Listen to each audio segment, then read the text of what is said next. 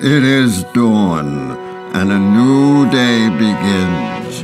Across the land, a wake-up call is heard, and in the towns and cities of America, entrepreneurs rise to the call. Time for new developments, new visions, new growth. It is time to move America forward.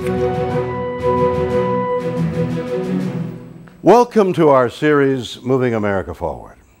Each week we'll be focusing on America's entrepreneurs as they take us to new roads, new opportunities, new ways to fill the gaps left by today's failing companies. Our series will be looking at that and a lot more. So come with me and watch as the entrepreneurs of our nation move into the future.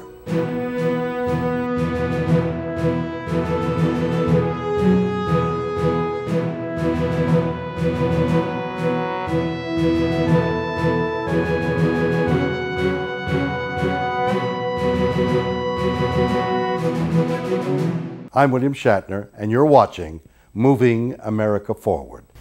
And I'm Doug Llewellyn here in our studios in Los Angeles with our guests today who are from a company named Rosa's Horchata, which is headquartered in Deerfield, Illinois. They also have an office in Valencia, California. I'd like you to meet the executives. On my left is Stephen Fox, who's the CEO of the company, and on his left is Joe Benitez, who is the Director of Sales.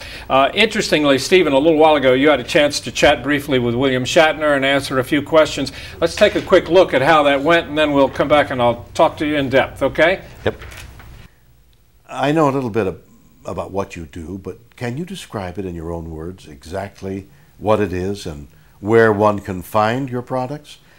And let me ask how you feel this might be helping to move America forward? Mr. Shatner, we make a healthy drink called Rosa's Horchata.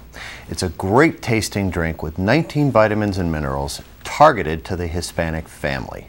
We're bringing a premium beverage with great cultural significance to America's most rapidly growing population. And that, Mr. Shatner, is how we're helping to move America forward.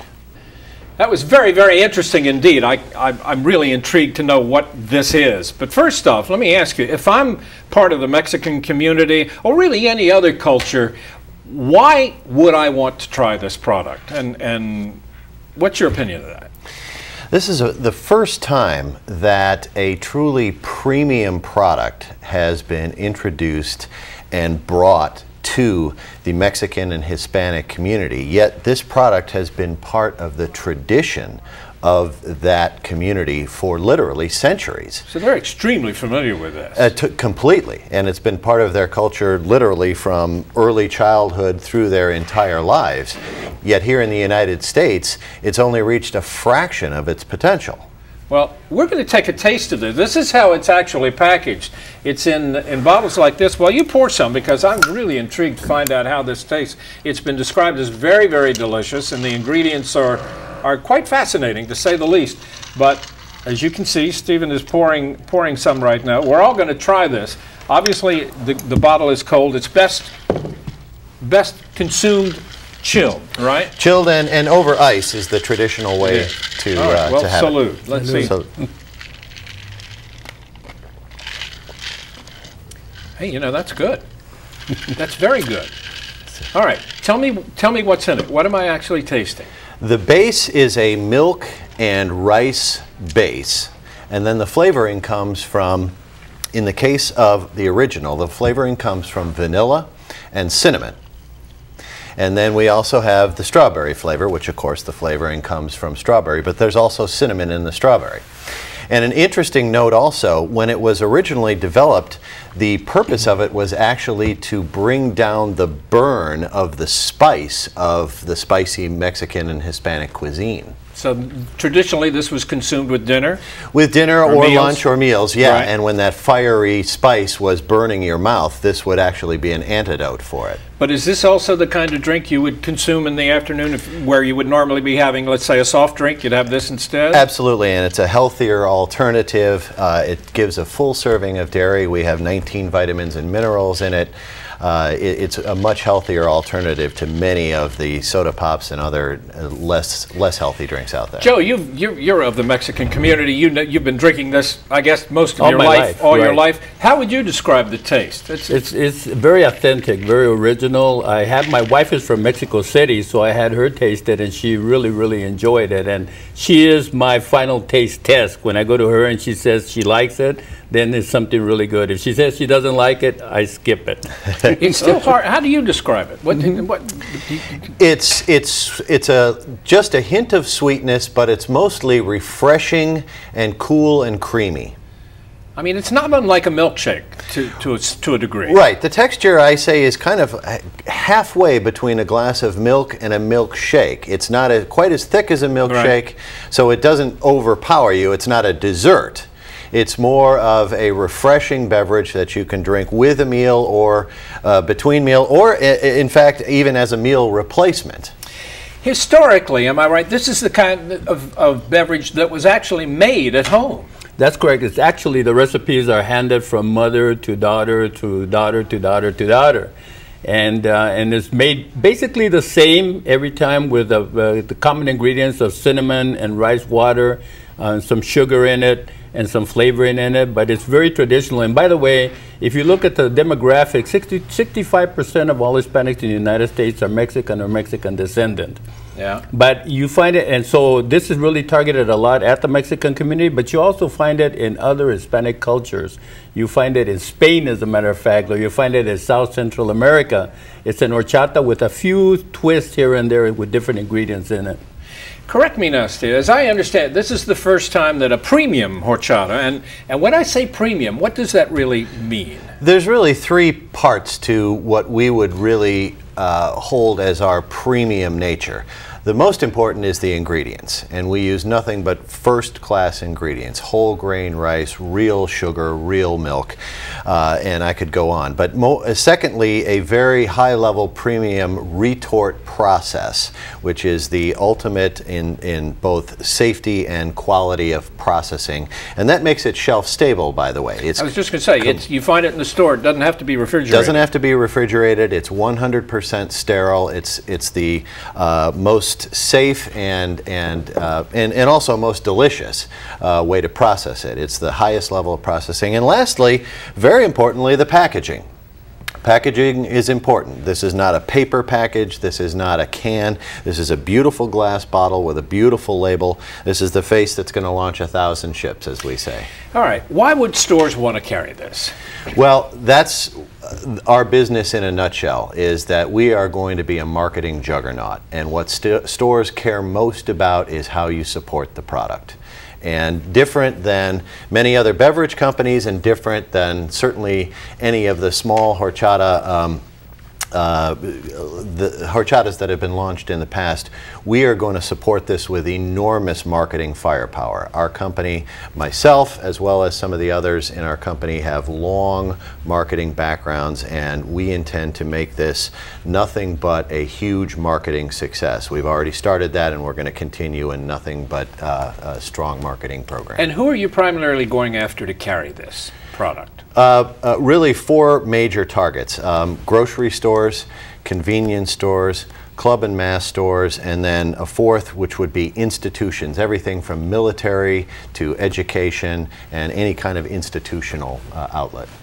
Do you see this having an impact on the non-Hispanic market as well, Joe? I think it's a traditional product. One of the things you're going to find is that it used to be that stores were not Hispanic stores, and what happened is that small Hispanic stores started cropping up that led to big Hispanic chains. But the traditional grocery stores like Albertsons or Vons or any of those started carrying Hispanic product. Yeah. So the idea here is not only are you catching the Hispanics that are going to those stores, but in my opinion, and we've discussed it before, it's also good for it's non-traditional. I think it's got the ability to be able to jump into the non-Hispanic market as well. The taste And also, if you look at the trends, there's so many new beverages out in the marketplace, and people are willing to try something new.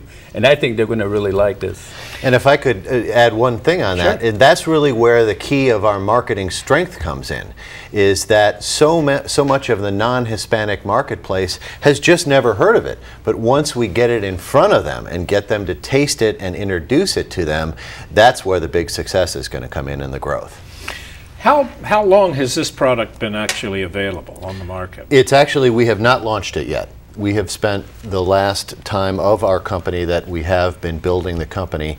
We have developed the product, we've developed the label, the package, this bottle has been developed custom by us. All of the background work has been done. We're now in the launch phase. So the push is just about to happen. And where is it going to take place? Are you focusing primarily on Southern California to begin? Yes. Texas, these other areas where there are large Hispanic communities? Yes. Southern California will be first. Our growth plan is for Texas, the Chicago and Upper Midwest area, but certainly take California first. And it's interesting that the company's really headquartered in Deerfield, Illinois. You wouldn't think that that's where this would be located.